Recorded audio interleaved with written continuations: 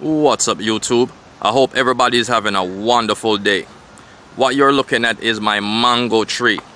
Trying to grow some mango. And I'm also trying to grow some lime and a pineapple. But today's video is about these fruits right here.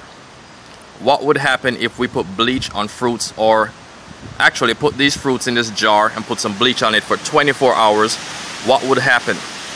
Will they turn white? There's only one way to find out. Let's do it.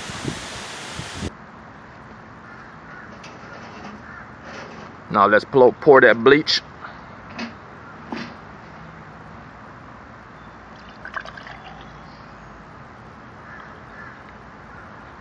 We're going to let it sit for 24 hours and see what happened. So when I return, it will be 24 hours. Let's do it. What's up, YouTube? It's 24 hours and we are back. It's a beautiful evening and I hope everybody's having a wonderful time. Now for the result. Let's do it. Bam!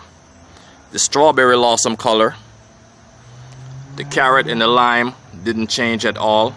So let's concentrate on the carrot. Let's concentrate on the strawberry. Here's a regular strawberry.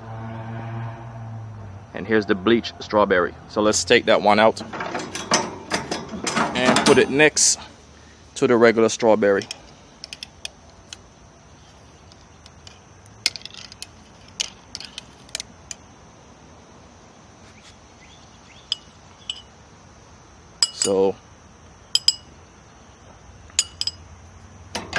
So my conclusion is, yes, some fruits can be bleached. The color can be bleached from some fruits because it did not affect the carrot nor the lime, but the strawberry did lose color. So yes, some fruits can be bleached, and that's the answer.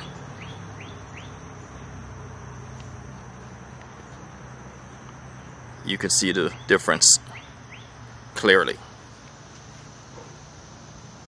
Let's cut these fruits open and see if there's any difference on the inside. And I'll start with the carrot.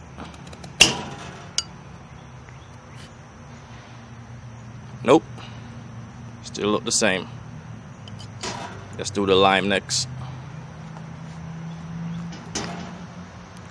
Hold on.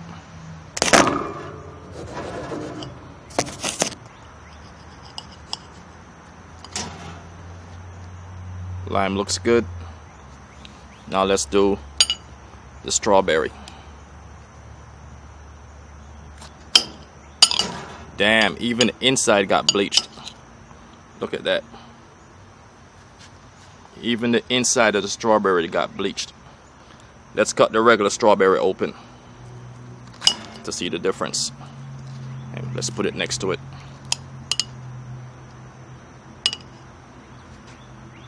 There it is. So even the inside of the strawberry got bleached. That is crazy. For more videos like these, for more how-to videos, what-if videos, or some DIY videos, don't forget to subscribe, like, and share the channel. Until the next video, this is Red Boy TV. I'm out.